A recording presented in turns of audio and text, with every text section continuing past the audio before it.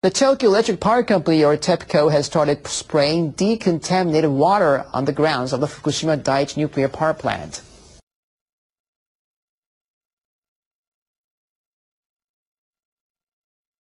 TEPCO began spraying on Friday, starting with trees which were cut down and piled on the plant's compound.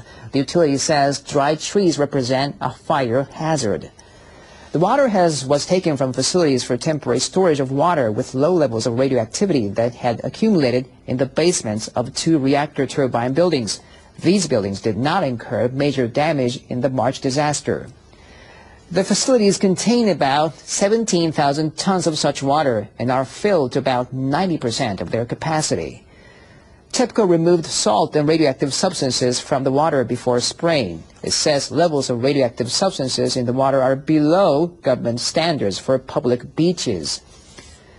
The company says local communities and fishery associations have approved the operation. TEPCO plans to release 100 tons of decontaminated water daily on 1.2 million square meters of land in the compound.